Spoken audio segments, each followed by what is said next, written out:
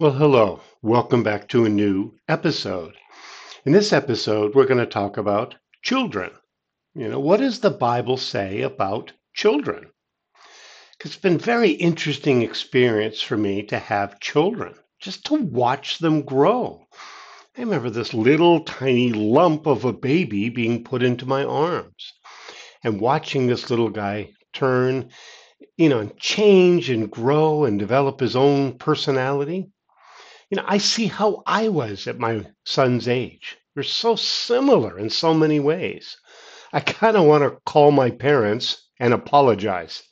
Anybody else have the same reaction? They can become a heavy burden. You really care about their future. They can become good friends. They can become great companions just to hang out with. I love them as I would a part of myself, which they are. So let's learn all about what the Bible says about children. Let's learn together. So here we have scriptures about children. Acts 2:39. For the promise is to you and to your children and to all who are far off, even as many as the Lord our God will call to himself. Acts 16:31. They said, believe in the Lord Jesus Christ, and you will be saved, you and your household. Isaiah 44:3. For I will pour water on him who is thirsty, and streams on the dry ground. I will pour my spirit on your descendants, and my blessing on your offspring. Isaiah 54:13. All your children will be taught by Yahweh, and your children's peace will be great.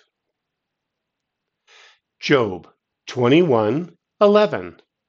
They sent out their little ones like a flock. Their children dance. Mark 10:14-16.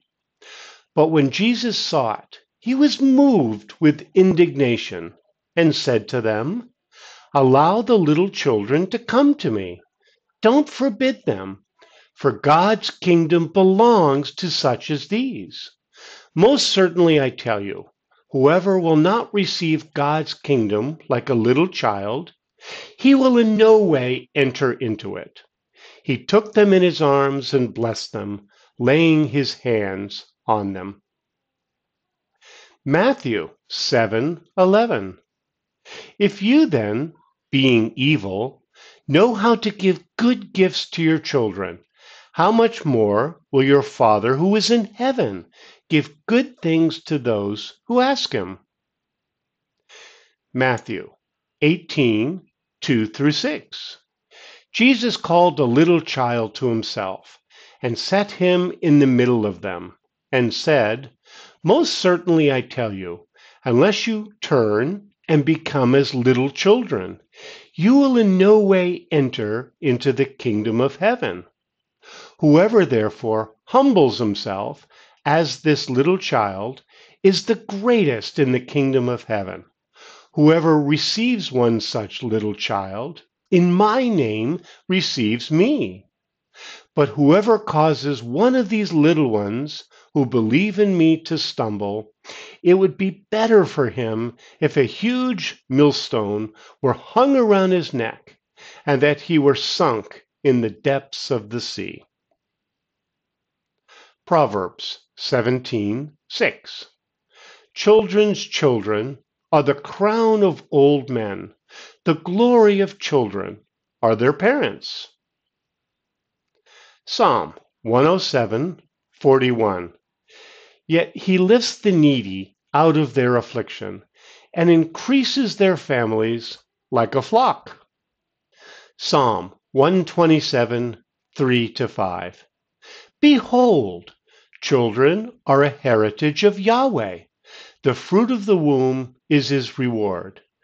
As arrows in the hand of a mighty man, so are the children of youth. Happy is the man who has his quiver full of them. They won't be disappointed when they speak with their enemies in the gate. Psalm 128:3. Your wife will be as a fruitful vine in the innermost part of your house, your children like olive shoots around your table. May God add blessing on the reading of His Word. And now we have our new modern expression. This is the idea of flesh and blood, and this means a reference to a relative or close family member.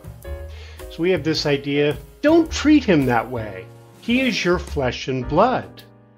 But this can also mean a reference to our limitations as limited human beings. I can't do that. I'm only flesh and blood. And this comes from Matthew chapter 16, verse 17. Jesus answered him, Blessed are you, Simon Bar-Jonah, for flesh and blood has not revealed this to you, but my Father who is in heaven. So the idea of flesh and blood.